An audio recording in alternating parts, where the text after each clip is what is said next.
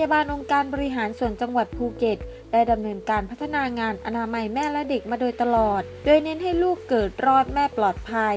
และมีการส่งเสริมการเลี้ยงลูกด้วยนมแม่อย่างเข้มแข็งการเลี้ยงดูด้วยนมแม่เป็นกระบวนการวางรากฐานพัฒนาการเด็กโดยได้รับอาหารที่เหมาะสมเพียงพอ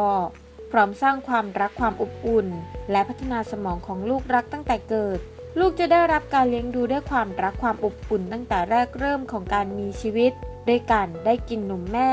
และการโอบกอดเนื้อแนบเนื้อครั้งแรกในห้องคลอดความรักที่ถ่ายทอดสู่ลูกจะเป็นแรงบันดาลใจให้แม่ไม่ทอดทิ้งลูกเลี้ยงลูกด้วยความรักความอบอุ่นทางใจ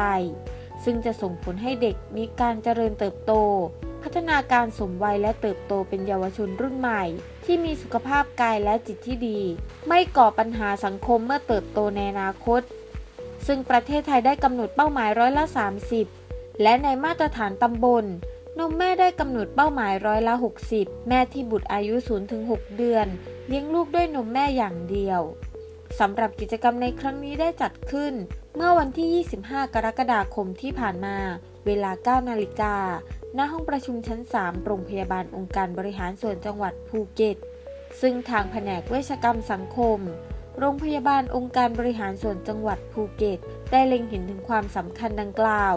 จึงได้จัดโครงการเตรียมตรวจประเมินความพร้อมเพื่อรับการตรวจประเมินมาตรฐานโรงพยาบาลอนามัยแม่และเด็กโดยมีวัตถุประสงค์เพื่อให้เจ้าหน้าที่ในโรงพยาบาลมีความรู้ความเข้าใจเกี่ยวกับการดูแลสุขภาพในระยะตั้งครรภ์การเลี้ยงลูกด้วยนมแม่และการส่งเสริมพัฒนาการเด็กเพื่อสร้างบทบาทและความเข้มแข็งให้กับเจ้าหน้าที่ในโรงพยาบาลในการดำเนินอนามัยแม่และเด็กโครงการที่เราจะจัดทำกันวันนี้เป็นโครงการการเตรียมตรวจประเมินความพร้อมเพื่อรับการประเมินมาตรฐานโรงพยาบาลอนามัยแม่และเด็กนะคะสำหรับวันนี้ค่ะโครงการนี้นะคะจริงๆในส่วนของโรงพยาบาลองค์การบริหารส่วนจังหวัดภูเก็ตของเรามีความมุ่งมั่นกับการที่จะมีการประเมินมาทุกปีนะคะทุกครั้งเราก็ได้มีการจัดในส่วนนี้กันมาตลอดแล้วก็เป็นการพัฒนาความรู้นะคะให้กับน้องๆนะคะจริงๆก็มีหลายๆคนนะคะที่นั่งอยู่ณที่นี้เป็นน้องใหม่ๆซึ่งเข้ามาเราเองอยากให้น้องใหม่ๆได้ซึมซับบรรยากาศในเรื่องของการพัฒนาบุคลากรของโรงพยาบาล 2. ได้มีความรู้ความเข้าใจในเรื่องของการที่จะรองรับการตรวจประเมินในการเป็นโรงพยาบาลอนามัยแม่และเด็ก